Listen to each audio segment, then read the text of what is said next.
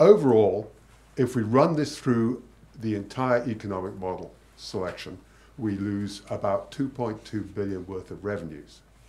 But what really hurts is we're also losing 17,000 jobs. These are seasonal, mostly seasonal jobs, but they're seasonal and full-time. And they are from a sector of the population who have the least ability to roll with the punches. The problem is that California is almost uniquely in the western states of not measuring our groundwater. So we're like somebody who is so rich they don't have to balance their checkbook.